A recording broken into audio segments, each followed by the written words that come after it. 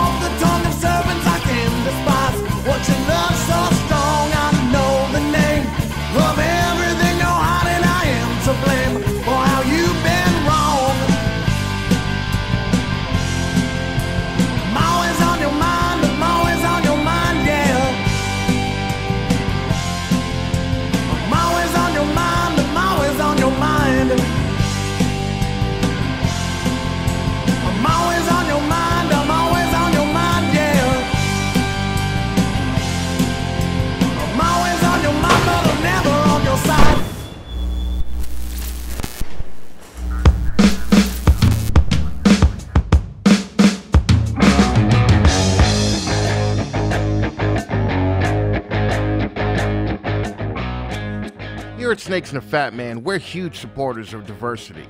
We're proving that point here by having our first ever boa breeder as a sponsor on the show. Boa Affliction has been around since 2010, and when they saw the VPI T-positive gene, they immediately shifted their focus and decided to make not just visually stunning albino boas, but they quickly realized that the T-positive snows and sunglows really stood apart from the T-negative albinos that were available at the time. This original VPI gene has maintained its place in the market for the last 10 years and shows no sign of slowing down. Here's the thing. When you invest into your 401k, a 401k for all you ball python people is a fund that you invest in for your retirement. But when you invest in a 401k, you just don't invest in Walmart. You invest in Amazon, Verizon, Bitcoin, blah, blah, blah. That's all we're trying to say here. 100% of your collection doesn't have to be ball pythons. Throw a few boas in there and be part of a different type of cool crowd. And when you do that, invest with Kenny over at Boa Affliction. Great, no bullshit guy with an awesome website. And how in the fuck am I gonna say no to a guy who uses this chick in his promo picture? Can't do it. Can't do it. I tried everything. Go check out Kenny today at boaffliction.com. Sticking with my supporting of diversity, I actually hired a millennial to handle all of my social media, but I had to fire him because he didn't show up for work. So I'm just going to leave this picture up here for a little while longer.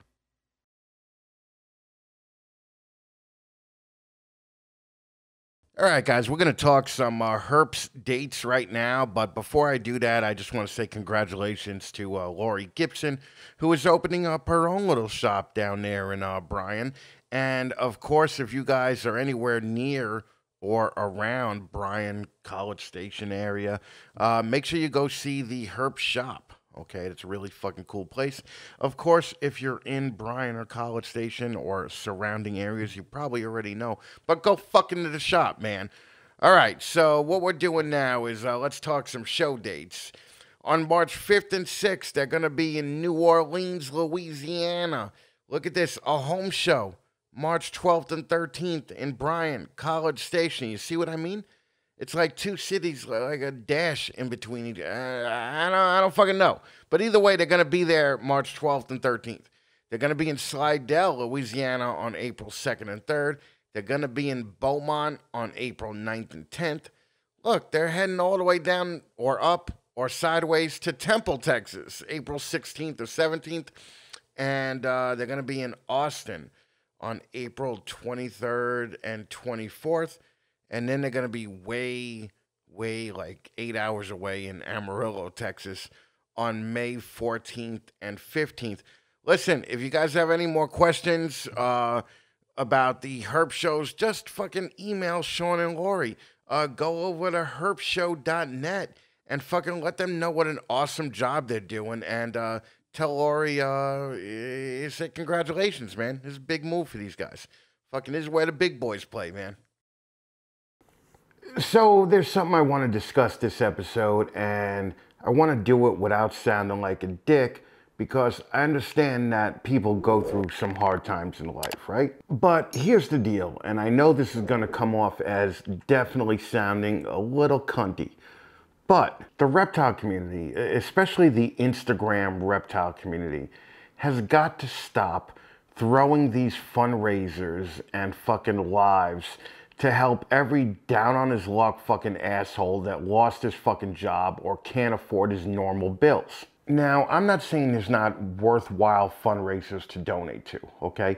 If somebody has a serious medical issue, or if somebody, God forbid, loses a spouse or their child, or if they lose their house in a fire or a flood, yes, donate to those all day long, okay? I have and I will continue to donate to charities like that and to actually offer help to people that have lost everything, okay? US Ark, where they actually fight for everybody's rights to keep reptiles.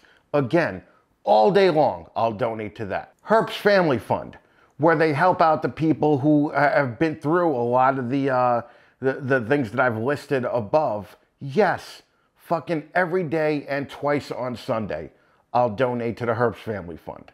But for these fucking people that just lost their job or they're behind on their fucking bills, what the fuck, man? Maybe, just maybe, you shouldn't have spent $5 grand on fucking snakes if you're potentially homeless after missing 1 or 2 paychecks. And every one of them are like, well, I didn't even know that so-and-so no-name breeder was throwing this fundraiser for me, and I fought it tooth and nail. Yeah, but in the end, you always take the fucking money, don't you? What I do love is that the people who are actually running these fundraisers that they call, that they actually are learning the hard way that their shitty snakes are not worth anything near what they bought them for. Okay. Oh, you mean that somebody doesn't want to pay $600 for your fucking powerhouse male that's a yellow belly, fire, pinstripe, possible het ghost? No, you don't fucking say, do you? Fucking idiots. And then you always have these miserable fucking Moffats that lost their job on the same live, and they're like giving their sob story. They're like, well, what I'm gonna do is I'm gonna sell my entire collection because I have to take care of my family. Nothing means more to me than my family. I'm gonna take care of my family and sell these snakes on Morph Market, but nobody's buying them. They've been up for 2 and 3 months. Nobody seems to want my pinstripe possible het hypos. Who would have fucking thunk it? Okay, you fucking idiot. And even if these fundraisers work, okay, and they raise the $1,000 or $1,200 that this guy needs to pay his rent or not get kicked out of his house, what's it really buying him? It's buying him a month that you spent your time raising $1,000 or $1,200 from just for him to lose his house the next month, because that's what happens every fucking time. Wasted time and wasted money. That's all these things are. Imagine what that $1,000 or $1,200 could have done if it was donated to somebody who had a real medical emergency, or if it was donated to somebody in the community that lost their home because of a fire or a flood. Or imagine if fucking you donated that $1,200 to US Ark. I'm not being a dick here, okay? I realize that people need help every now and then. But the term fundraiser has lost its fucking meaning with these fucking Instagram lives. Stop calling it a fundraiser, okay? Call it the hey, we're trying to raise money for this fucking degenerate loser who spent his life making bad decisions and we have to pay his bills now show, okay? How about you get off your fucking ass and do whatever it takes to take care of your fucking family? Sell every animal you fucking have. Take the job at McDonald's. Take the job at Walmart. Fucking McDonald's workers are making $20 an hour right now. Don't rely on other people who odds are also a paycheck away from being homeless to help your fucking lazy ass out. Listen, there are legitimate causes to donate to, okay? I don't want the takeaway from this segment to be I'm anti-donation. I'm very pro-donation, okay? When it comes to people that have lost their houses or had medical emergencies or you know, lost a family member. I'm very pro-donation. But I'm not going to help out some idiot that lost his job because he spent the savings that he should have had if he lost his job on ball pythons because he had some dickhead pipe dream of becoming a breeder, okay? If you can't afford the animals, don't get the fucking animals. If you're a paycheck away from being homeless, don't spend twice that paycheck on a fucking snake, okay? Just use your fucking head, man. And if you have any reptiles that are worth a shit, they will sell. Okay? Stop being low end. Fucking get shit that matters. And you know where all the shit that matters is? Morph Market.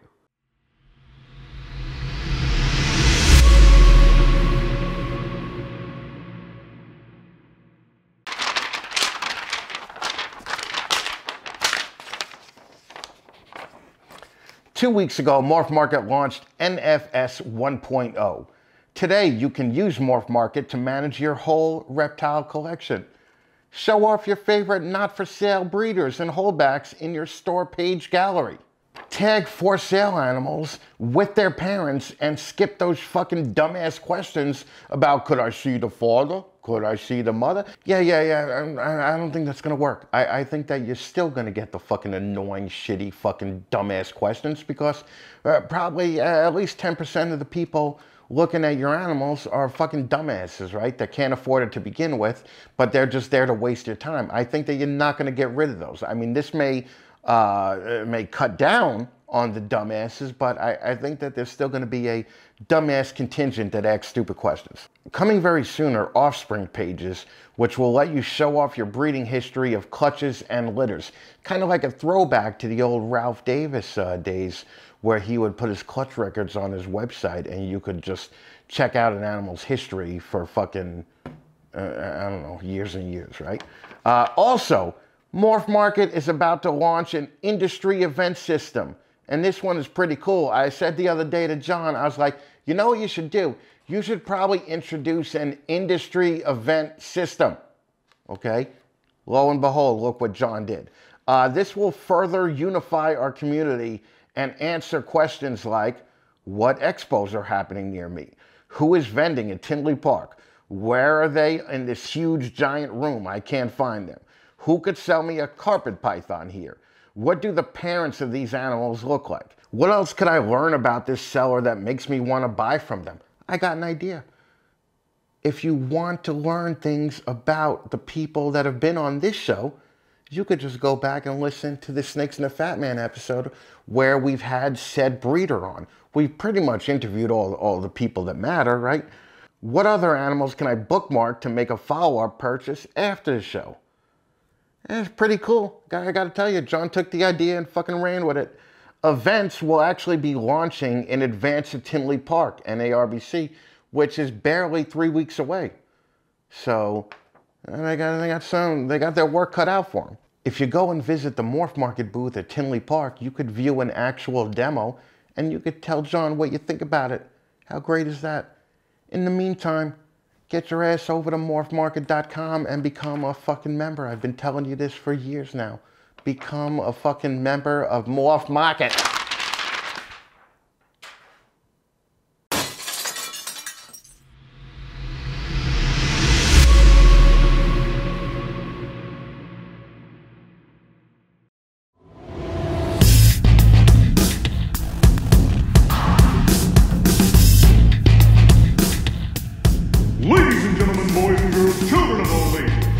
Snakes and the Fat Man proudly brings to you its new breeder segment, 15 Minutes of Lame! Hey guys, it's Justin at Canova. So in the past few years, Canova's become the top source for amazing ball pythons. Now Chris tells me, Justin, it's time to give back. So we're sponsoring the 15 Minutes of Lame to support the new and upcoming breeders. So jump in here, let's hear your ideas, let's hear your thoughts. maybe you can turn your 15 minutes of lame into 20 years of lame, just like I did. If you want to be the man, you got to beat the man. So bring it. 15 minutes of lame!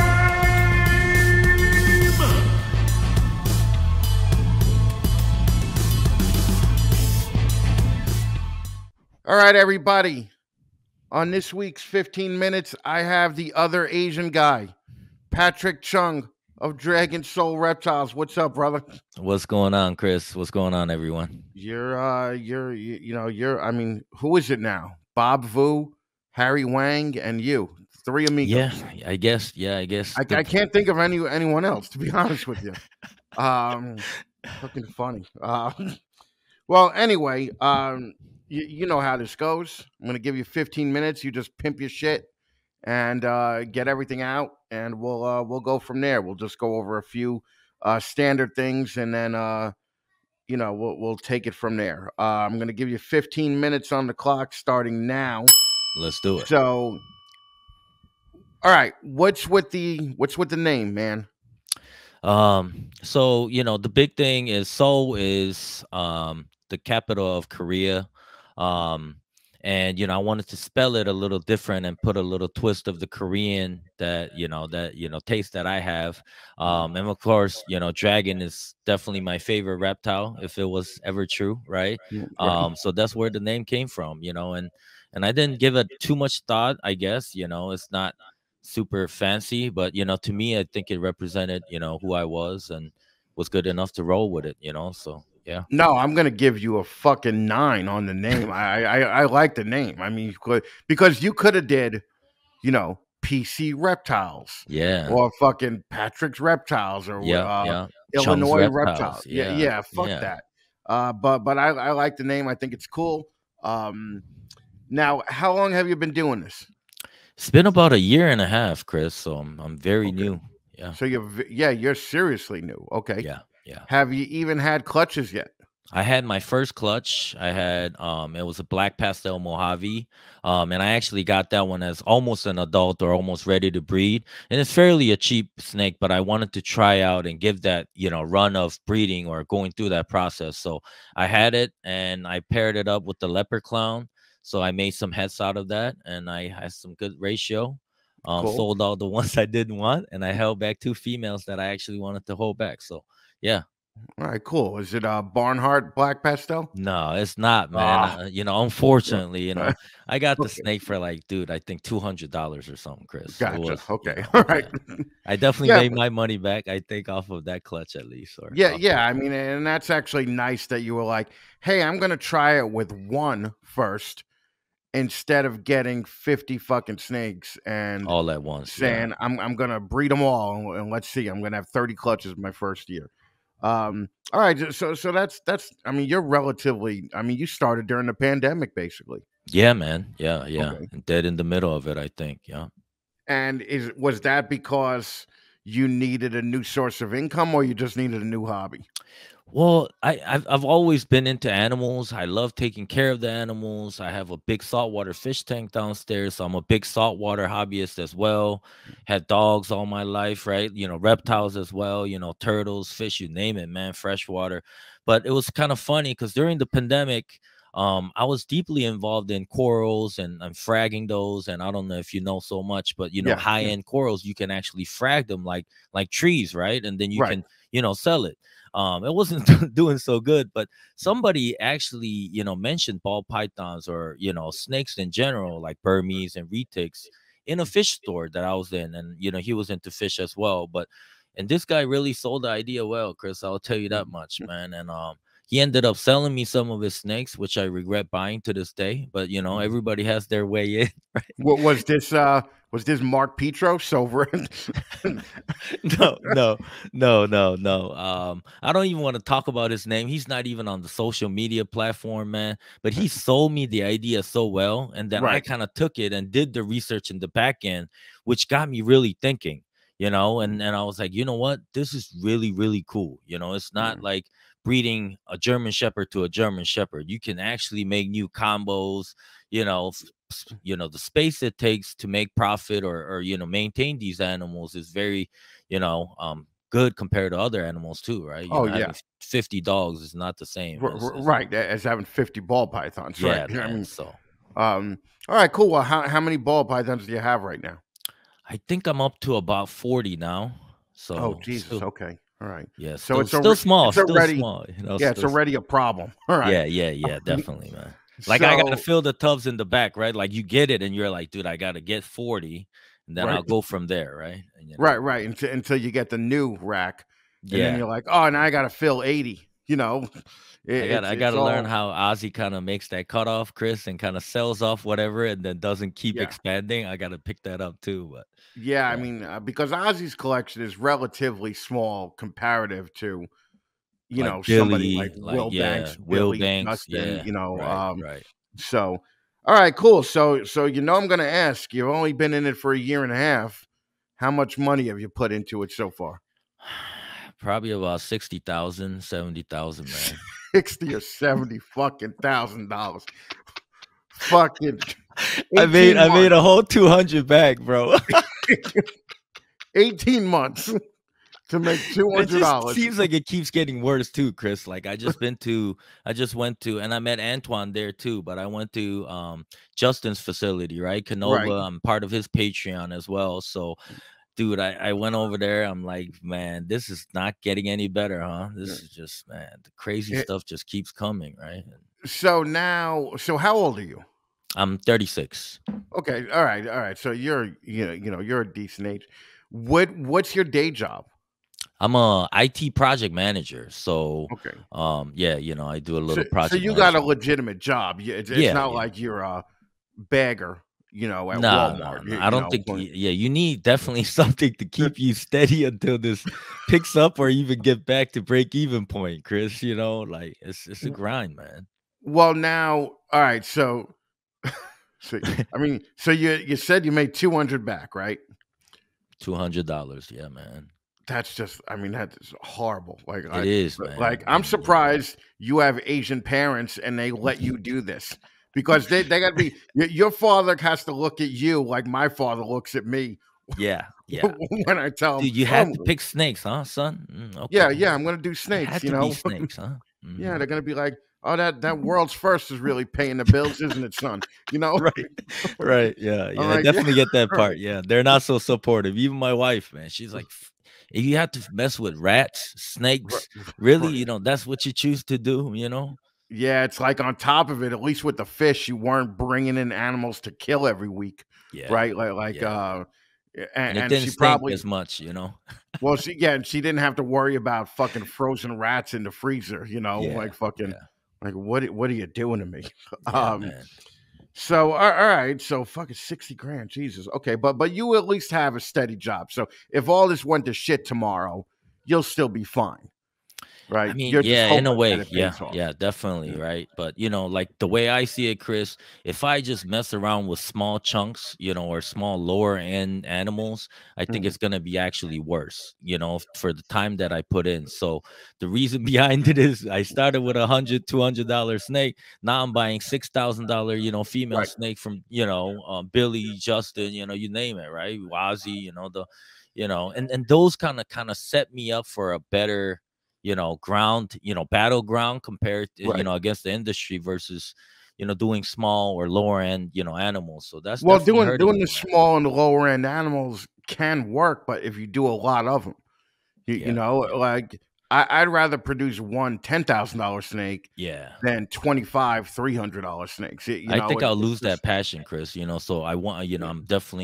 I want to do something that's interesting and actually looking forward to what I produce. So it definitely cost, but hopefully I can make some money back, right? To your point. Well, just with the stuff you got there, theoretically, you could make 60 grand a year back in no time, just Yeah, with the amount of space you have available. So, yeah, yeah. um, so all right, I'm not even gonna rip on you that much, fucking, because I mean, when I heard $200, I gotta admit, I was just like, whoa, Dude, yeah, yeah. that's that's a little bit worse than I normally hear, Yeah, but but I'm you brutally definitely seem honest like you too. got a plan. Yeah. Hmm. Oh, It um, takes at least 2 to 3 years to, I think, and I'm sure you have, experts on the show, Chris, but you need to hold back certain animals that you aim for, which will be good money if you sold them, and you have Right. to kind of get out of that rhythm, so yeah, Oh I'm on yeah, the yeah. grind, You man. you, I'm on you the grind. definitely can't. You can't chase the dollar, and then you can't chase the person. Yeah, man. So like Yeah. Justin's gonna put out, whatever the fuck Justin's gonna put out. You can't be like, I'm gonna be the next guy to do that. You'll always lose money if Yeah, yeah, if you're yeah, doing that. So, yeah. all right, now let's just talk some sponsors here. Let's Reptichip. Do you use Reptichip? Yes, I do. Ah, 100%. there you Love it, go. man. Fucking Reptichip guy. Fucking I like Support that. JT too as a person, man. Awesome. Yeah. Yeah, he's fucking incredible. Hmm. Let's see. Justin, obviously, you're part of Yep. his Patreon. VIP Patreon, monthly, man. Love the dude. I met him. I love every conversation with him. And I also have a couple snakes from him too. And those are double head clown pies. They're Nice. pretty Okay. All right. powerful females, man. So, All right. Good. So, oh yeah. man, you're fucking shaking and moving. Morph Market. Are you on Morph Market? Yes, I am. Yeah. Oh, you already hit the trifecta. Fucking. I Very think nice. that's it. Now you're about to beat me up after this. I feel Yeah, like. I'm totally gonna beat you up now. Have you ever vended at a herp show? No, I have not. Ah, They're not up oh. here yet, though, right? They're more in Texas area and Cali right now, correct? They're or more south? down south. They're definitely more down south. So that's my excuse. So I'm not even going to give you an FU from herps because theoretically, I mean, you could travel down there, once a month. But they should have one in Chicago, Chris. I don't think they're going to go that far up, but if they do, I'm hoping to see you there. Got it. SD Design. Do you use them? I wish, man, but the price tag is a little high, so I think I need to work my way up to use SD Design. But I follow his work. I love the work that he did with Canova and some of the other Nava, I think, as well. And then I follow him, and watched, your episode with him too. But yeah, I don't have the write-off amount, to afford him yet. Well, you said some nice stuff about him, but Blake still gives Patrick a big fuck you. Okay? All right, now you never bought a snake from Boa Affliction either, huh? From Kenny. Nah, you're about to get me on that one too. No, Kenny is another Asian guy, so I don't know how they say F you in Asian, but Kenny gives you a big fucking fuck you. Gotcha. Right? Okay. Sea serpents. Do you have a rack or a incubator from them? I actually have an incubator right here. You can see that's from Sea Serpent. That's a small one. And Chris I have a hatchling rack too, downstairs that I quarantine all the snakes before they come up here. So I have a Sea Serpent rack too. That's fucking awesome. Chris does not give you an FU. Fucking beautiful. Now, do you have any cages from Focus Cubed Habitats in there? No, I don't have any animals to keep them in. So no.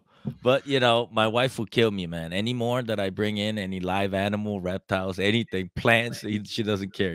I'm at the max, man. So. Yeah, I think that Ashley and Steven will not give you an FU because they understand the situation. Yeah. So,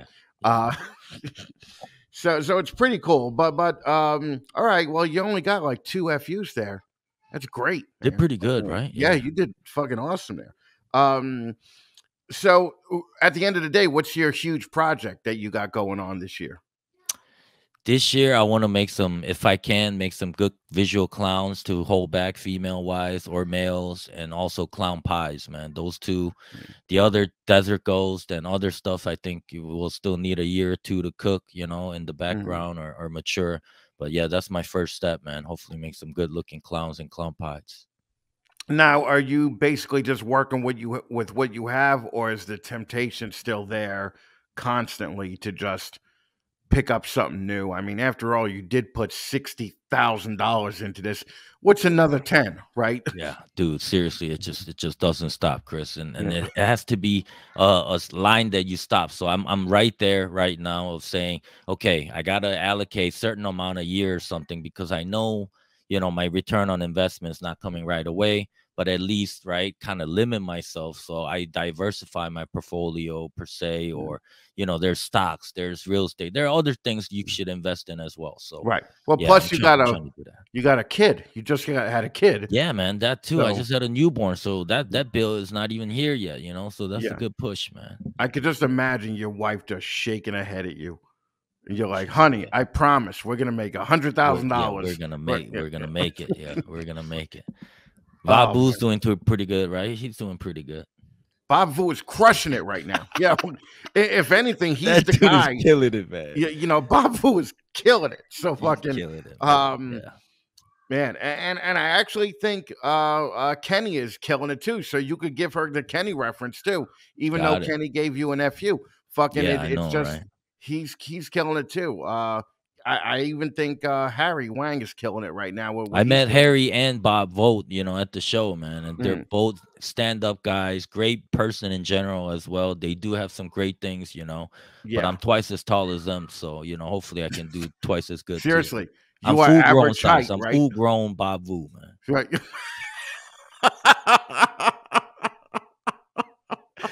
Hey, gotta throw some jokes out there. Full-grown Harry Wang, you know, full-grown Jet Li, man. You better watch out. I'm 6'1", man. You know? Oh shit, 6'1". You are the tallest Asian ever. Fucking yeah, man. So. Oh fuck. Hey, yeah. You ended it on a fucking good joke, man. Because you hit your 15 right there. Sounds good. How could people get in touch with you, Pat? I'm on Instagram, you know, not on YouTube yet, but on Morph Market, but mostly Instagram, man. You know, I'm trying to put good content out there, you know, bear with me. I'm not, you know, like you said, #1 in the beginning. I just got started, but I'll definitely, you know, keep everyone updated with the journey. So, and it's all Dragon Soul Reptiles, right? Dragon Soul Reptiles, yep. And you're not on Facebook either. I am on Facebook, yeah. Oh, are you? Yeah.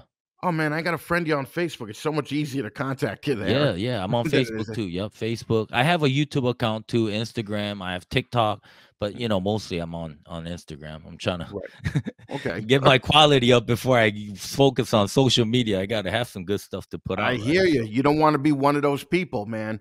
Yeah. You know, that are just like, I'm going to tell you what to do, even though I've been doing it for 3 months, you know? So, But Patrick, thank you so much for taking the time, man. I appreciate it.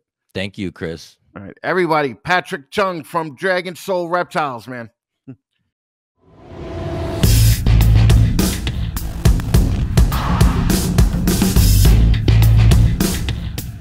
Ladies and gentlemen, boys and girls, children of all ages, Snakes in the Batman proudly brings to you its new breeder segment, 15 Minutes of Lame!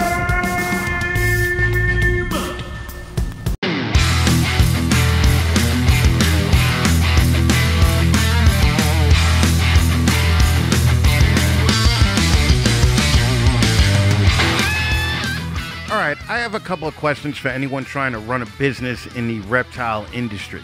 Do you ever feel like you're held back by a dated or detailed image? Are you sick of competing on price or convincing people to buy your fucking animals? Are you ready for a change, but not sure where to start? Stewart Design guides ambitious companies to discover and share their meaningful difference and empowers them to reach their greatest potential. If you've been listening to me for a while, you probably know my man Blake Stewart at Stewart Design. If not, I'm certain you've seen the waves they're making within the industry. They've worked with the biggest and baddest players in the game. Stewart Design rebranded ball python extraordinaire Justin Kabilka over at Canova. They also created the brands for Amos Reptiles, my boy Zach Nava, Garrett Hartle with Reach Out Reptiles, as well as many, many more. Not to mention the rebranding and all the work that Blake has donated to USARK just because of his love for the industry. Stewart Design helps take that dumpster fire shit of a logo you drew in Microsoft Word to a whole new level. Get your big boy pants on because this isn't a game. There are literally thousands of breeders and more coming out every day. So how the fuck will you stand out at Tinley or on Morph Market or at Daytona? Why should anyone buy anything from you when there are literally thousands of other dickheads out there selling the same stuff? If you want to run a real business and not some part-time fucking hobby, you have to stand out and look the goddamn part. If you give a shit about your business and want other people to give a shit about it, get a hold of Blake Stewart over at Stewart Design. Stewart Design is a professional branding agency. Just check out their website to see the list of major national and international awards that they've won. And besides creating kick-ass logos, Stewart Design also designs and prints everything you need to crush your next show, so you don't look like another fucking reject. Business cards, stickers, flyers, table covers, banners, you name it, they got it. Visit sdidentity.com or email info@sdidentity.com to learn more. That's info@sdidentity.com to get started.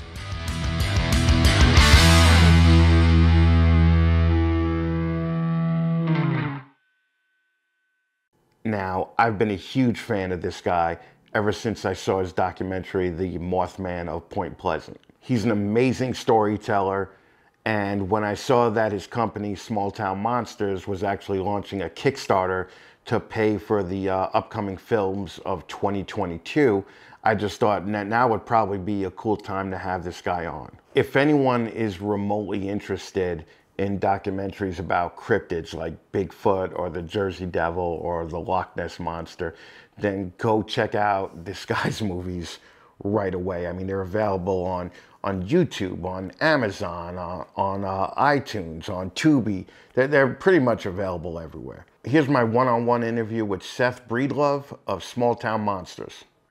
All right, everybody, my guest today is the director of such film documentaries as The Minerva Monster, The Mothman of Point Pleasant, and On the Trail of Bigfoot. And his company, Small Town Monsters, just started a Kickstarter campaign about a week ago, and they're just fucking crushing it. And that's to film or to fund the films this year, which are going to include American Werewolves, On the Trail of UFOs, and the Jersey Devil. Seth Breedlove, what's up, brother? Hey, thanks for having me. Yeah, the the Kickstarter's insanity. Real, you guys hit the goals on the first day, right? And we hit the goal in the first 90 minutes of the No campaign. shit. So Right. it's been a while since we had that happen. In the earliest days, because we've been running Kickstarters, this is our 8th. So we do it every year since the earliest days of STM, which all the way back to the Minerva Monster doc. But I mean, on that movie, we were trying to get 6,000. Actually, it wasn't even 6,000. We were trying to get 600 so we could fund production of the DVDs, and then we made like 6,500 on the campaign. And then the next year, it jumped up to like 18,000, and then it just kept jumping from there. I mean, we should get, at the current rate, we should go over 100,000 this year. So Kickstarter was around in 2015. That's awesome. Yeah, we actually, right at the beginning of 2015, Kickstarter was a part of our business model, I guess you would call it. I mean, there's no model because we have no idea what we're doing year to year, but yeah, it was in the earliest stages of STM. It was a part of what we did.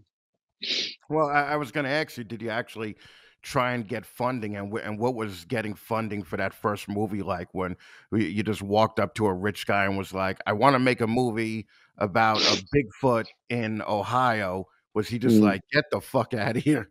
And no, we never we've never spoke to anyone about funding, actually. So other than Kickstarter is where that's as close as we get to funding. But even our Kickstarters, it's more of a pre-order campaign than it is an actual, like a typical crowdfunder. Right. Because I think people get back more than they put in a lot of scenarios when it comes to our Kickstarters. Like the DVD levels and the Blu-ray levels are actually cheaper than if you buy them direct from us, even. Right.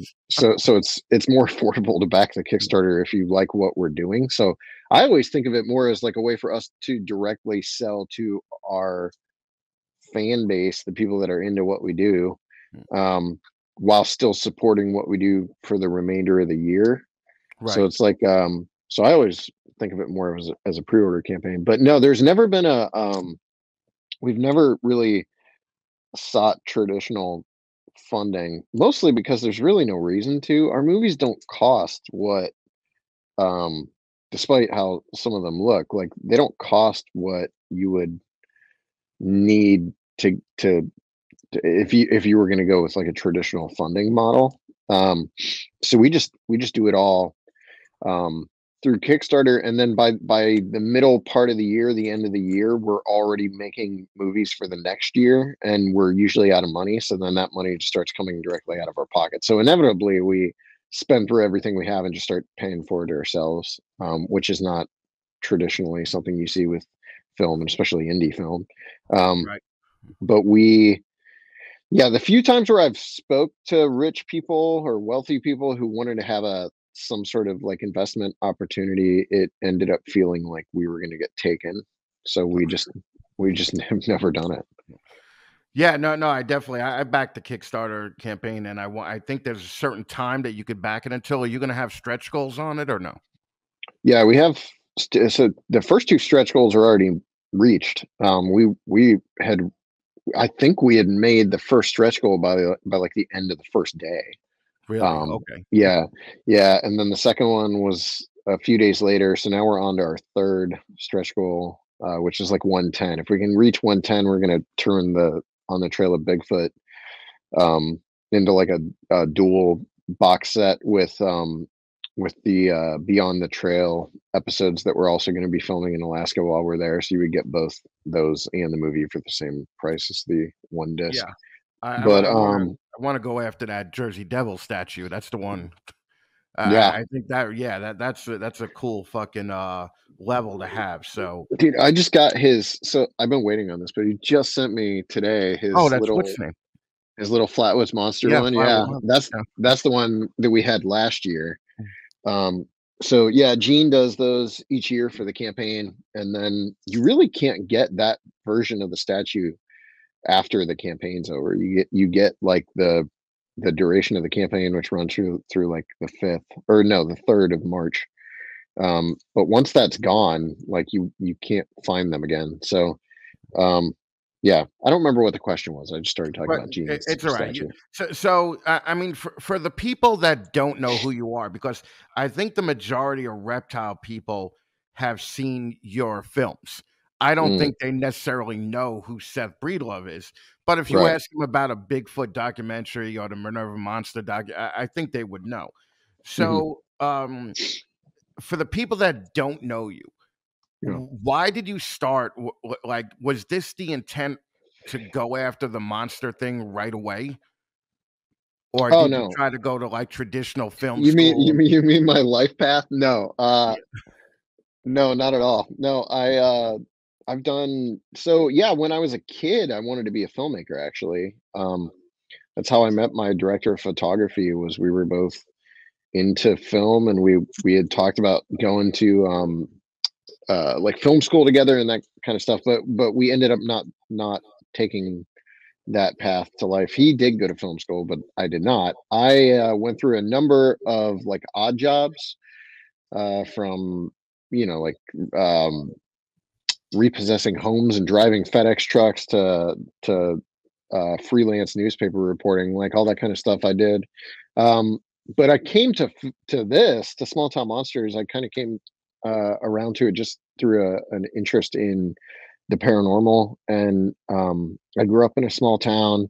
I was curious about how the rural monster cases and UFO stories that I was into impacted the towns where they took place. I was much more interested in the cultural implications of like these stories than I was necessarily the monsters themselves. And so I put together a book proposal back in 2013 and sent it around to a bunch of different publishers, and it was called Small Town Monsters, and they all rejected it. And about a year later, I was with some friends, and we had an interest in Bigfoot as a subject matter, and they were wanting to make documentaries because they had just bought all this camera gear. And I said, well, let's just take the camera gear we have and make a documentary about one of the cases I covered in my initial book proposal. And that ended up being Minerva Monster. So we set out to make that movie thinking it would be like a little YouTube doc, and maybe, a couple hundred people would watch it, but because of the fact that I was writing for newspapers, I had connections in the media around the state, and I was able to use my connections to get publicity for the movie before it had even come out. And it was a slow news year or something, because for some reason everyone just jumped on that story around the state, and it received a ton of publicity regionally anyway. And when it came out, it did well enough just in DVD and Blu-ray sales and in local screenings that we were able to take the money we made on that and flip it into making our next movie. And then that one did well enough that we could do the same with the movie after. And so that's how it was for the first like 3 years of STM, all the way up through 2017. Basically from 2014 through 2017, I was still working a normal job, while we were running this. It wasn't until our Mothman movie came out that we were able to really focus on small town monsters full time. But by that point we had already laid the foundation for the company as it would become. Right. And the Mothman movie blew up, right? I mean, that was really, that's how I first heard it. That's how most people have heard of this. Yeah, the Mothman of Point Pleasant movie, people still watch it and talk about it too. I would say next to the Mothman Prophecies, it's probably the most watched piece of Mothman related, film or media. But yeah, we put that out in 2017, and it was like the number eight best selling movie on Amazon by the end of the first weekend it was out. And it was up against it, like it ended up charting above Logan and Rogue One, which were also coming out around the same time. So it was a wild experience. It didn't make what you would expect a movie that was charting like that to make, because we'd never had that kind of success. And actually our last movie prior to that had kind of bombed. So one of the things I was playing around with at that time was like, let's put this up on Amazon and sell it at way under what we did the last movie. I think the movie before we were doing like $2.99, $3.99, something like that. And we put this one up for 99 cents. And so like when it came out, like it did super well, but we didn't make a ton on it. But we made enough that we were able to focus much more heavily on filmmaking as a career anyway. But yeah, it was a well-watched movie and still is. It's still, I think the interesting part of the stuff that you guys do is you really, the monsters are part of it, but the people, I mean, it's really centered around the people, right? So it's, I was just watching Joe Rogan where he called some of the Bigfoot hunters basically unfuckable white guys, right? And watching your documentaries, they're not those unfuckable white guys, man. They're those smart, some of them are doctors. They're relatable. I mean, you really go after the people that I'm not seeing on like Monster Quest and all those history channels where you could clearly see that their witnesses are hired actors or their experts are hired actors. I don't really get that out of your docs, Well, I think too with television, there's a desperation, especially amongst the paranormal, cryptid, Bigfoot communities, to be involved in television. And some of that comes from the fact that they're just older people who think that television equals like fame or something, but I don't think they quite like, I don't think those people understand the fact that our films are probably more viewed than most of what you're seeing on network television these days. Like if you looked at viewing numbers, like 11 million people watched our On the Trail of UFOs series, as opposed to however many watch Expedition Bigfoot. Like a good episode of Expedition Bigfoot was charting somewhere around like 2 million, 3 million views. So, but I've been involved in this long enough that I know the people that I'm interested in and I want to speak to, and I don't gravitate toward trying to figure like a nice way to say this. You don't got to be nice here. I mean, I don't gravitate toward like the whack jobs or the fame hungry Bigfoot crowd. Like that's never been my scene. And I'm also like I've been extremely skeptical when it comes to this subject up until the last year. So I also tended to gravitate more toward level-headed, less, Right. I don't know, people who weren't necessarily trying to push some sort of agenda. Um, that's the crowd that I would gravitate toward. Well, So that was going to be my next question, actually. Where I was going to say I understand you have to go into this with an open mind, right? Like even if you thought it was all bullshit, right? mm, So something had to happen at some point in your career where something happened while you were filming. You had to be like, oh shit, well there might be something to this, And what was that? well, my path is weird because when I got into this stuff, I was just 100% convinced right out of the gate that Bigfoot was real. And then I actually slowly moved backwards, as we made more and more movies, not necessarily because of the fact that I didn't believe the people we were interviewing, but because of the fact that I wasn't experiencing anything for myself. And the number of questions as to what was actually going on just kept mounting as we made more and more movies. In 2018, I had an experience in southeastern Oklahoma while I was there with a buddy of mine, um, looking for Bigfoot in a place called Area X. It's in the Ouachita Mountains, um, which is basically like a rainforest. It's an incredible place. But we were there. We were camping like 9 miles from any paved road down in this valley where people don't go because it's private property. Um, and in the middle of the night, like something threw rocks at our tent and was screaming and laughing up on a hill. And that kind of moved the needle for me somewhat as far as my, you know, thinking that there was actually a Bigfoot out there. I had dropped to like maybe 20% that these things were real, maybe 30% that they were real. Right, And after that experience, I moved up to like 70, 80. right, And then this past summer, I was in Minerva. We're making a YouTube series out in Minerva called the Bigfoot Project, and we've experienced some stuff out there that really like defies logic, doesn't make a lot of sense.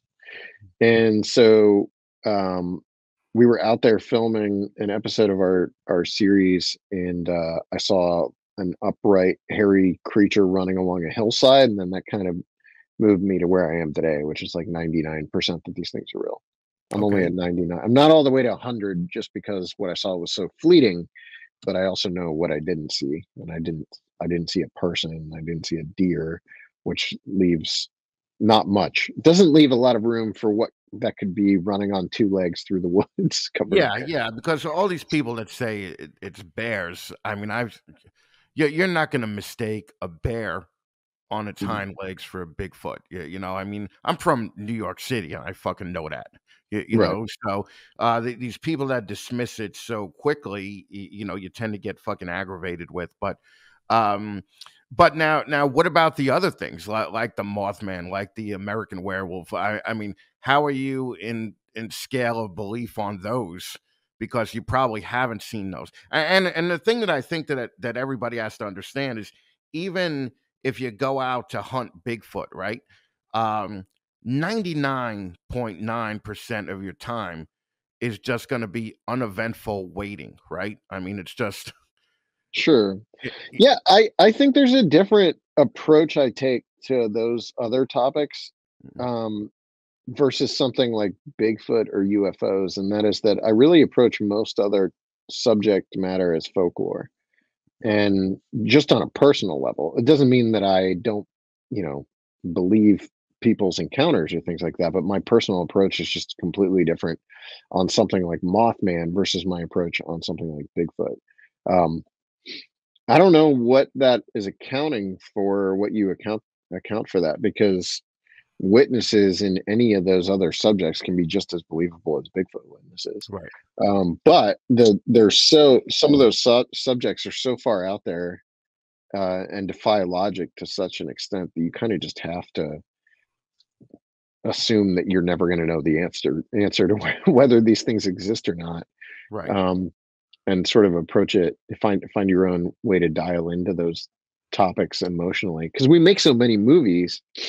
We make 4 movies a year, um, and then hours of YouTube content.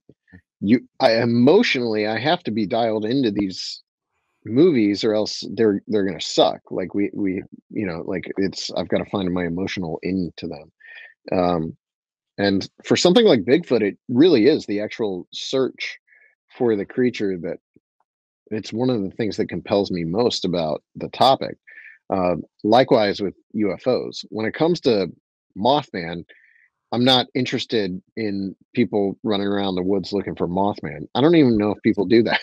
But I am interested in the witness stories and how those witnesses' lives were changed by their encounter. And I'm interested in how the rural communities where they live were impacted by those encounters as well. So it's just a totally different. You have to dial into it in a different way on each subject, I find. Right. Well, and when you guys finally make these movies, or I mean, you guys got a ton of shit on YouTube, right?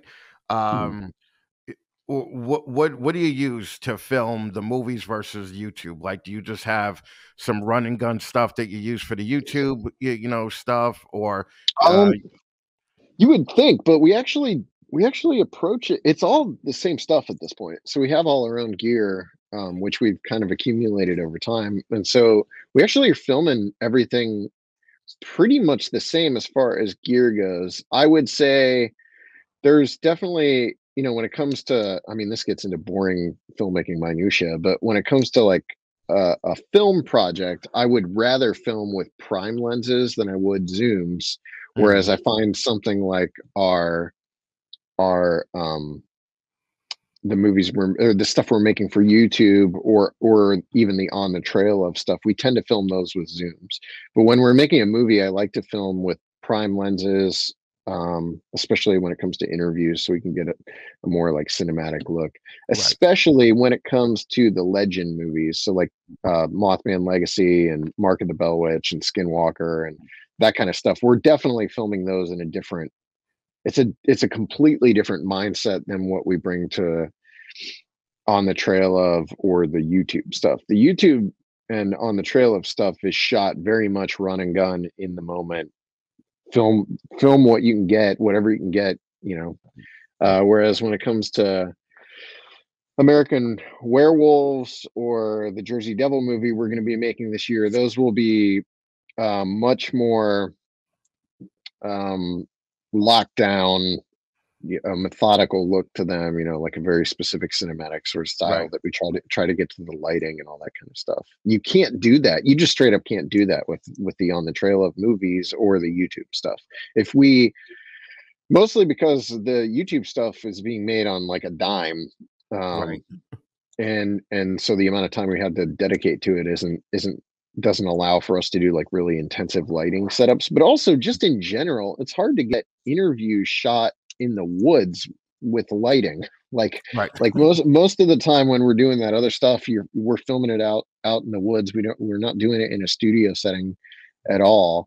um and you don't have the time to dedicate to dialing in lighting and even sound. Like sound, we have to use whatever we have um, at our disposal that will get so we can capture decent audio, but do it quickly. Right. Because at the end of the day, we're putting out the same amount, probably more. We're putting out a comparable amount of productions um, devoted to the paranormal as most of your major television production companies, and those companies are working with millions of dollars, Right.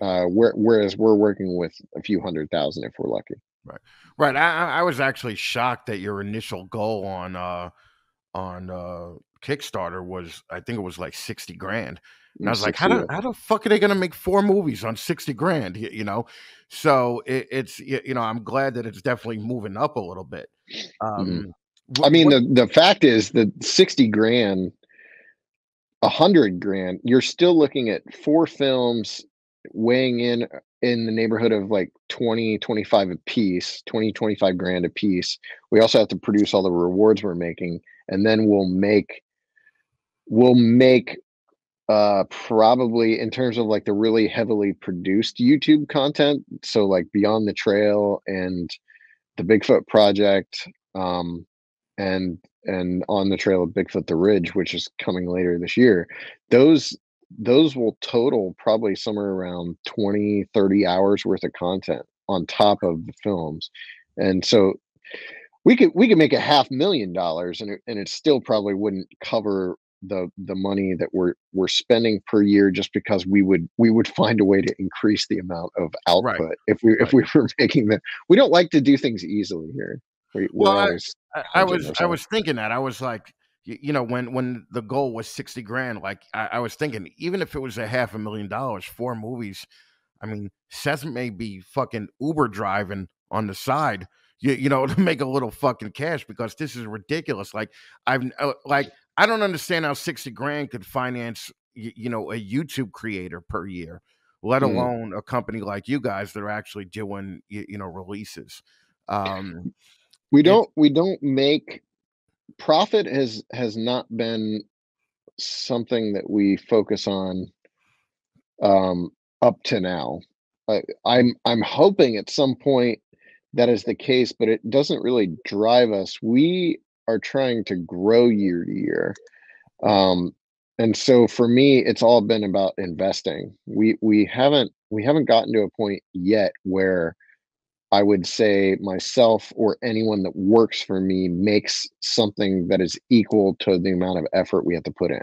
mhm. Um, I think we'll get there, but for me, it's always been, how much are you willing to invest of yourself, not monetarily, but how much time and effort are you willing to invest with the knowledge that you're probably not getting it back, and at Right. least not equal to what you put in. Please excuse this brief interruption for a word from one of our sponsors.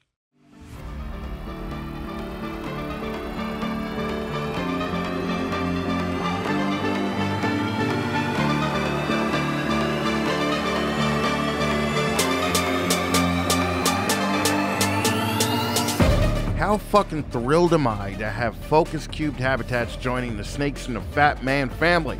They are literally the best display cages that I've ever owned. I was a fan of this husband and wife team of builders from when they were putting out these amazing pieces of fucking art from their garage. Stephen and Ashley have been keeping reptiles for years, and as experienced keepers, they understand how important your animals are in your life. Focus Cubed Habitats provide security and comfort for your animals while maintaining these insane, badass designs that everyone can appreciate. They give you the opportunity to make their home part of your home. You want options? They've got options. Every Focus Cubed Habitat is custom made to your specs, and you could choose from hundreds of options on their website. Too many options? Ashley and Steven have a huge selection of blog-style articles and complete accessory fact pages on their website to help educate consumers about add-ons that will best fit their individual needs. Listen, at the end of the day, these fucking cages are showpieces. Every cage that Focus builds will be the centerpiece of your reptile room. Hell, they could be the centerpiece of your fucking living room. If you have reptiles that you want to display, look no further than Focus Cubed Habitats.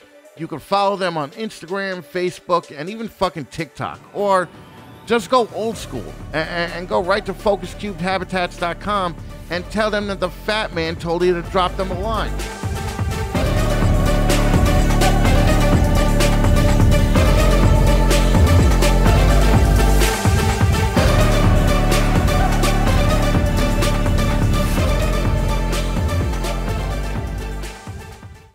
Yeah, it's fucking nuts, man. You guys are really. I mean, I would consider you guys probably one of the bigger documentary film companies, right? I I, Or at I am least you put out the most. I mean, in terms of the paranormal, where there's no one even in the same ballpark, but I mean, unless you want to talk about, there's companies where they have multiple filmmakers and they're putting out, but I think those are distributors more so than a production company. I'm actually not even really aware of another production company that functions the way we do. The closest thing I have to compare STM to is more of like an indie band, or like an indie band model. Like it's Right. it's more in keeping with something like that, where like you're almost like touring, and there's a constant need to be driving the thing by performing.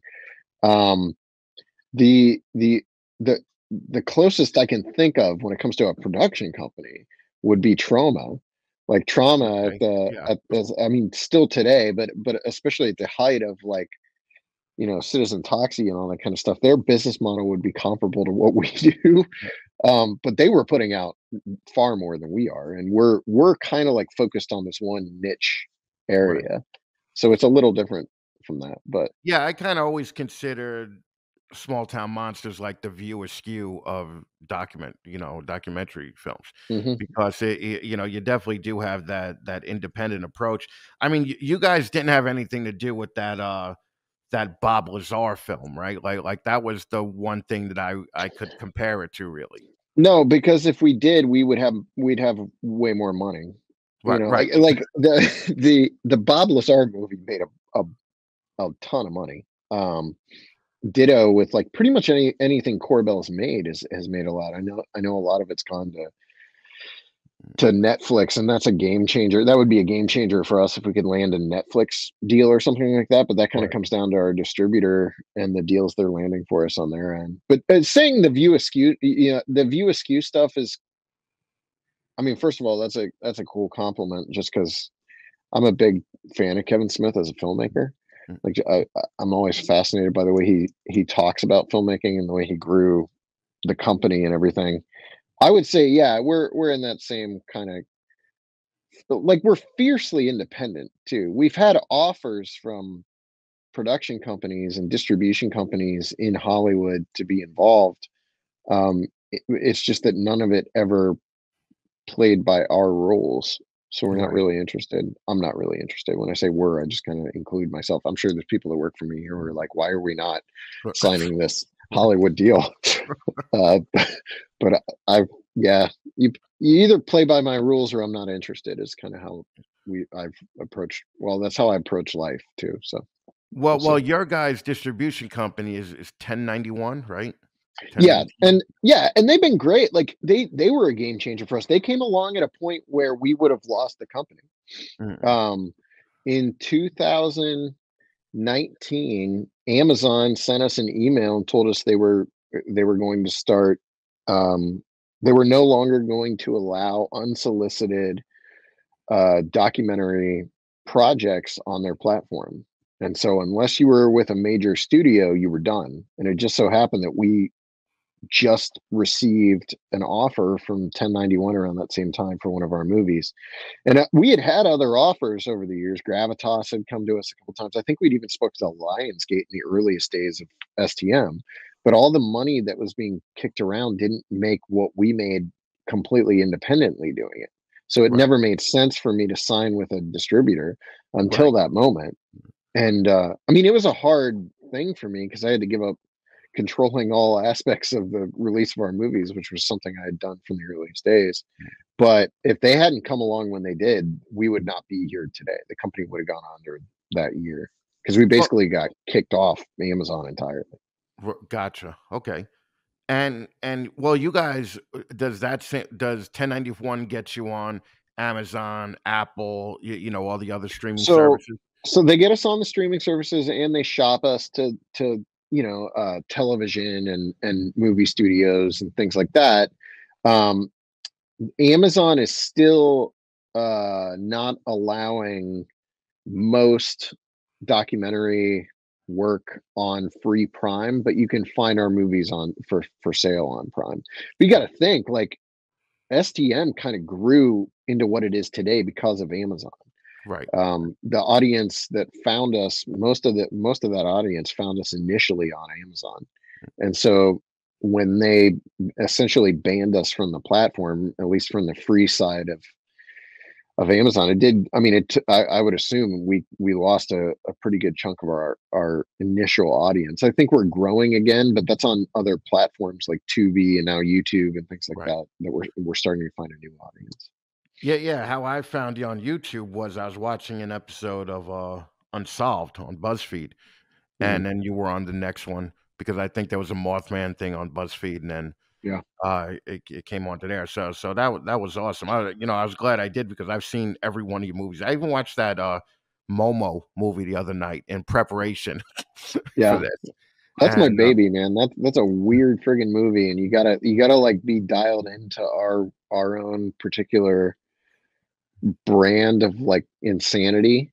But you gotta it's a strange movie. It's a parody of the current state of paranormal television, and it's always also like a parody of the 70s drive-in stuff that we love. right. But it's a bizarre movie. Yeah, no, it was definitely your weirdest one that I've seen. Yeah. Now, as far as release strategy, have you ever had movies released in a theater, or has it always been just straight to DVD? I mean, anyone can release a movie in theaters. If you buy out the theater, right? Yeah, if you buy it out, or if the theater is a smaller chain that's willing to show it. We did that in the earlier days of STM. Boggy Creek Monster was shown in select theaters.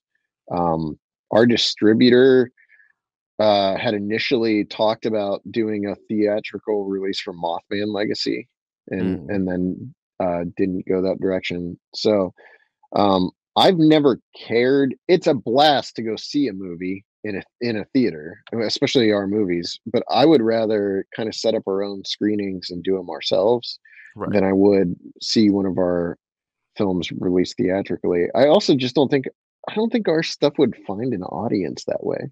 Like, I mean, what are the number? If you boil down how many people are into like cryptids and the paranormal, it's a niche audience, and the audience would have to be willing to go to the theater in large enough numbers to make Right. that worth time for a distributor. And I don't necessarily see that happening, because even something like the Lazar doc, I don't remember if that had a theatrical No, release. that was Maybe actually maybe real. I really mean, limited. right now, released on Netflix is similar to a. Yeah. I mean, not the experience, but as far as numbers go, I was surprised because that Lazar flick was on the Netflix home screen for probably 2 weeks before, Hmm. before it was released. So, Yeah. you're definitely gonna watch that. I mean, a Netflix deal would. I mean, you guys would crush it on fucking Netflix. Um, Yeah. that's definitely the thing to do now. Um, do you have aspirations of going in and directing like a major motion picture for a Hollywood company? No. Mm, Um, no. And so in 2018, I became friends with Adam Wingard, who made Godzilla versus Kong. mm, And he had watched Invasion on Chestnut Ridge, one of my movies on Amazon, and called me up one night, and him and I ended up talking, and he flew me out to Hollywood, and I hung out at the Legendary offices while they were in pre-production on Kong versus Godzilla. I I got to go through the whole process of watching him work on Godzilla versus Kong over the course of like a year and a half, and talking to him behind the scenes. And I got to see previs on the battleship fight from Godzilla versus Kong, like 9 months, 10 months before the movie was released. And I I was I feel like I had a pretty good insight into what making movies within the Hollywood system is like, and it to me looks like a nightmare. It's a nightmare that Adam enjoys, and he likes being a part of that um, system. But it takes a very specific kind of person to make that type of movie, and yeah, especially like the big budget kind of stuff. I would never have an interest in that, but I don't even know that I'm interested in working within that whole system to begin with. At this point, I'm much more interested in guys like Kevin Smith, or the guys that work outside of Hollywood, Rodriguez, like the guys who do their own thing and make that work for them, like make that their career. Those are the guys that I'm interested. Like Richard Linklater is one of my heroes, because mm. like he made Dazed and Confused, Slacker, which has right? been, yeah, Slacker, Mm. Dazed and Confused. But he works, like he kind of created his own studio and lives in Austin, and like it's just working within Hollywood has no appeal to me whatsoever. And big budgets are terrifying, because you're going to have a boardroom full of people that kind of like dictate every decision you're making. and Oh yeah, yeah. that sounds like a step back into like medical billing territory, which is what I did, and I have no interest in going back to that.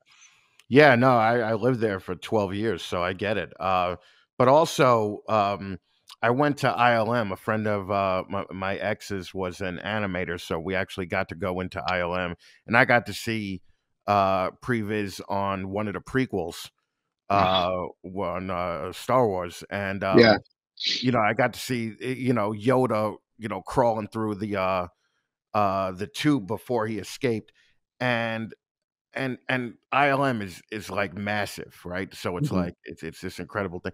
And then when you leave, you're like, man, I didn't see one guy filming anything. Yeah, The whole day. Everybody was, like you said, working on computers, and it was like a billing office, And it was yeah, cool as shit to see it, but I kind of I'm kind of like you, where I'm into and believe me, I'm a fucking Star Wars sci-fi fan like you wouldn't believe, but but I definitely have a special place in my heart for the independent, Kevin Smith stuff. Like anything Kevin Smith does, I'll watch. I watched that goddamn Tusk movie, and fucking I think I paid to own it, and yeah. so He anything got they you. do, I'll buy. He got you good. Yeah, I've been that way for a long time actually. Like even as a kid, I was much more drawn to the indie stuff. I mean, I'm like you. I love Star Wars and Batman movies and all that kind of stuff too. But as far as my own, the stuff that excites me creatively, it's it's Kevin Smith and Robert Rodriguez and that kind of stuff. Linklater. Well, and also like you've been around the country filming pretty much, right? Yeah. And where would you say is the place that embraces their history with a cryptid the most?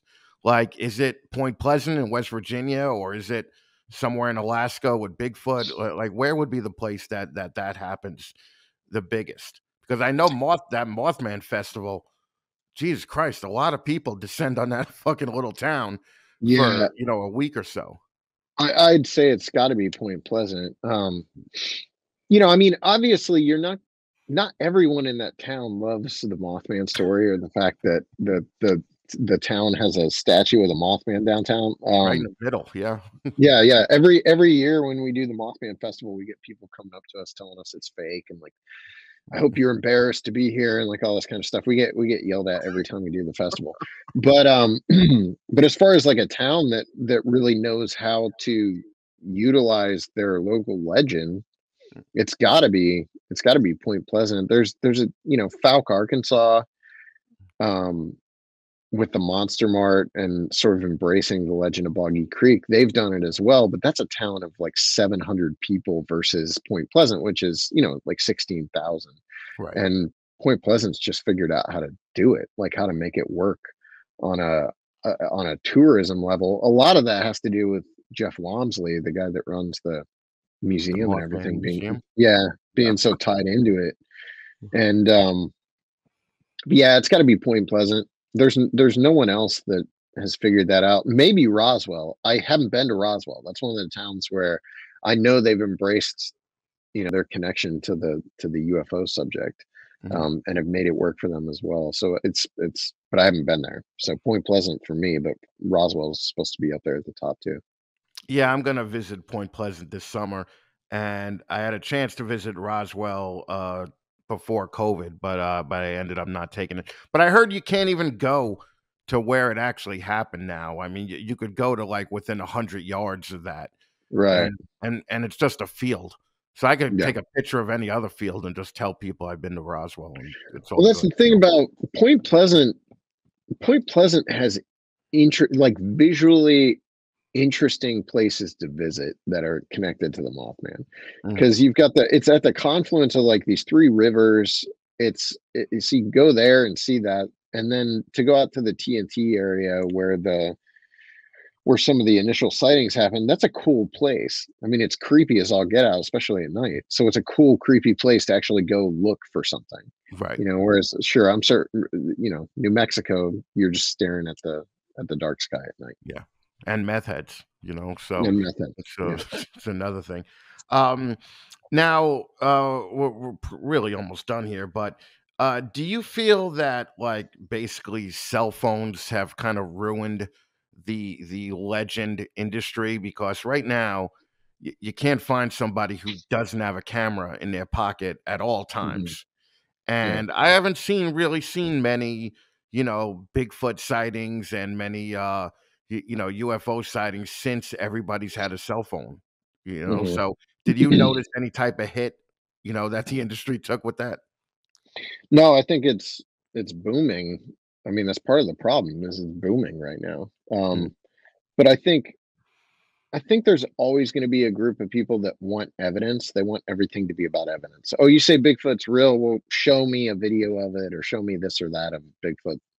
But like end of the day, I still think it's the stories themselves that make this stuff so fascinating, and the actual existence of something like a Mothman is secondary to how the Mothman story has evolved and changed over time and impacted the area and the lives of the people that are connected to it. Um, there's no way.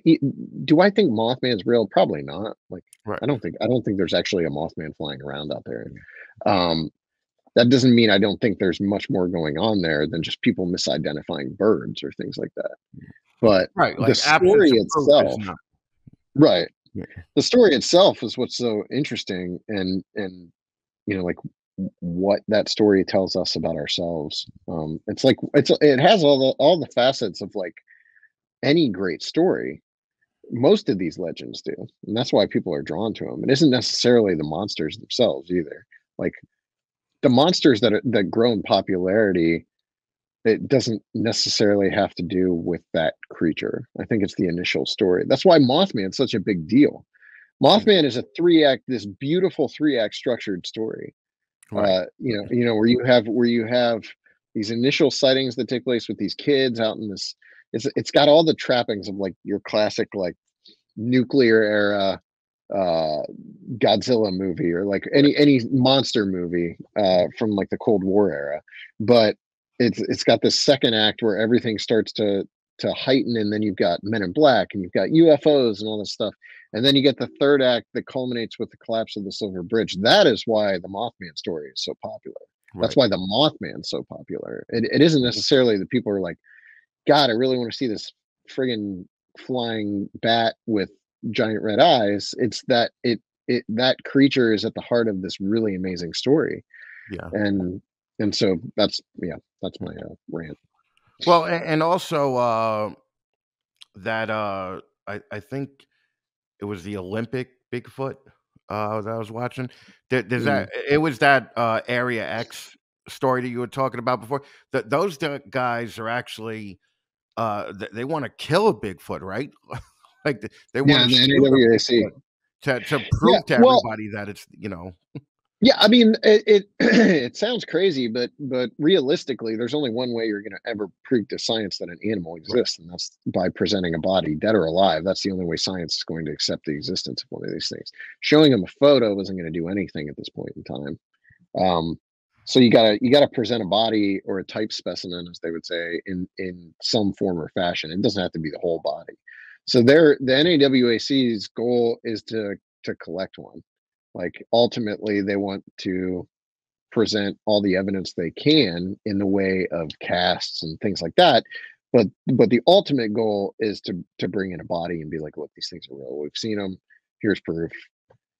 Shut up about it. Right. Right. Like to actually silence the skeptics. And there's only one way to do it, and that's a body. So Yeah. I mean, I think if anything that's the weirder story of this whole thing. It's like you got these intelligent people mhm. out there just ready to kill a Bigfoot. I just Yeah, think it's pretty funny, man. I think it's an interesting concept because these aren't unfuckable white guys. These are clearly smart people yeah. that are up there, you know, and that's Well, I what they're mean, doing with their lives. that group has more more degrees involved than than most college campuses. Like there's a large, very, very intelligent number of people in that group. And beyond that, I mean, a bunch of those dudes are military and like legit, Right. like military, Marines, Navy. They're the Air Force guys. They're high. It's a very intelligent group of people that are involved in that group. Same with the Olympic Project group. I mean, that's the thing. The television would have you to believe that Bigfooters are primarily guys that live in their mom's basement, you know, who spend like a couple hours out in the woods each weekend. But that's kind of where we started with in this conversation, was those aren't necessarily the guys I'm interested in. I'm interested in the guys that are equipped to be out there looking for something that everyone else says doesn't exist, and they still are willing to go do it. Well, you guys definitely pulled in the typical, you know, idiot witnesses in Momo, because I mean that was pretty funny. Yeah. With you know, with the older guy sitting at his kitchen table, I definitely had fun with that. So, dude, thank you so much for taking the time to fucking do this. I appreciate you coming on, and I appreciate you spending almost an hour with me. I know you're busy, so how could people help out Small Town Monsters right now? Yeah, if you're into our stuff, you can go on the Kickstarter and just look up Small Town Monsters, and you'll find us on Kickstarter. If you just want to watch our movies, you can do that on YouTube and Amazon Prime. Some of our stuff's still on Prime. There's no rhyme or reason to what stuff they're leaving up. There's not much. There's, I think, one of the On the Trail of Bigfoots is still up there. Maybe Mothman of Point Pleasant. So YouTube, Tubi TV, you can buy and rent our movies online on Apple, iTunes, Google Play, or you can buy physical copies at smalltownmonsters.com, along with like merch and stuff if you want to support us in that way. Beautiful. Seth, thanks again, brother. I appreciate it, man. Yeah, thanks for having me. All right, brother, take it easy. Boom. It's the first video ad in Snakes in the Fat Man history. Look at it. Look at it. That right there is the best coconut substrate on the fucking planet. Look at this right here. This is also the best coconut substrate on the fucking planet, but it's in a bag. Now this right here is the best coconut chip on the fucking planet. However, it's in a bigger bag. Brick, small bag, bigger bag, whatever.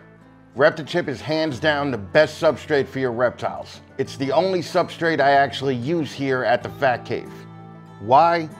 Because it's the best coconut substrate on the fucking planet, and I've been using it for years. And JT Tomlinson, one of my very best good friends, is the president of the company. Want to know something else that JT started? The Reptilution apparel company that gives 100% of the profits it receives back to the reptile community. There's always people and organizations in this hobby in need of some kind of help, and Reptilution is being proactive in giving to USARC, Herb's Family Fund, anybody in the community that experienced some kind of tragedy. JT, Reptichip, and Reptilution is there for them. You see anybody else being proactive like this? Let me answer that for you. No, you don't.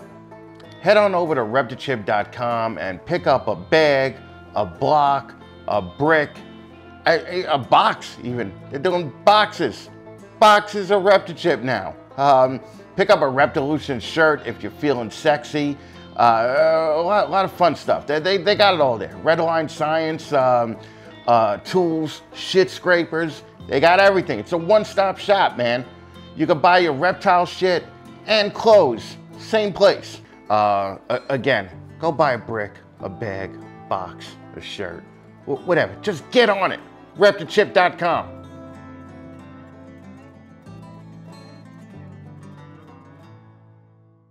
So thanks everybody for sticking around for this episode. I hope you enjoyed the conversation with Seth. We're actually trying to do more of this, where we're trying to bring in people from outside the reptile industry, filmmakers, musicians, you know, possible chefs, maybe, you know, just fun things to talk about besides reptile people every fucking episode, because Eventually you're gonna get tired of it, hearing the same fucking answers from the same fucking people. We definitely want to reach outside the genre a little bit and have different type of people in, as well as the reptile breeders. And the reptile breeders that we do have on, hopefully you'll see, you know, that they're above and beyond, and they're definitely in the top tier of breeders in the country. If you like what we're doing here, join us on Patreon. For $5 a month, you could support the show. For $10 a month, you could have access to like exclusive videos that are only on Patreon. Like we have a video series called Shitting On, where I just shit on ball python genes and soon ball python people. That's always fun. We also have a new segment called It Doesn't Matter, where I talk to breeders, mostly the guest here, about just shit that doesn't matter. We put a list together of various topics and we compare those lists. And this week I actually did a It Doesn't Matter with Heidi Dunlap from Southern Star Reptiles and In Blue, the new podcast that's came out in January. So we really had a good time with that. So again, join us on Patreon. All these other people are on Patreon. This is the Cool Guy Club, man. Really, come join the Cool Guy Club. We do open Zoom calls twice a month, and they're totally free. We don't make you be a member of Patreon or anything like that, like some other podcasts do. There's nothing wrong with that, but you know, our way is just always totally free to come in and join and bullshit with a bunch of reptile keepers from across the country. And we do that twice a month. The next one is going to be on March 13th. At 8 p.m. and it's always on Sunday nights. So so stop by and hopefully we could start the week off with a fucking with a laugh or two. We drop new podcasts on the 1st and the 15th of every month. So if I don't see you guys on Patreon or the open Zoom call, then hopefully I'll see you there. And we're actually having a new Leveling Up episode coming out this month on March 10th. Where I'm actually talking to the young guns of podcasting. These are just people that I think that you should know about and I think that you should listen to. And we had a really good time, you know, doing this one. And it's Heidi from In Blue, then it's Brian from What's in Your Cup, and then it's Tom Wolf from Wolfie's Royals podcast. So that's going to be out on March 10th. So I hope to see you guys there. And listen, that's about it. It's been a little busy here, man. But thank you guys. I love you guys. You're the best fucking fans in the world because you keep coming back listening to my fucking dick and fart jokes, and I appreciate it. And I will see you guys in 2 weeks.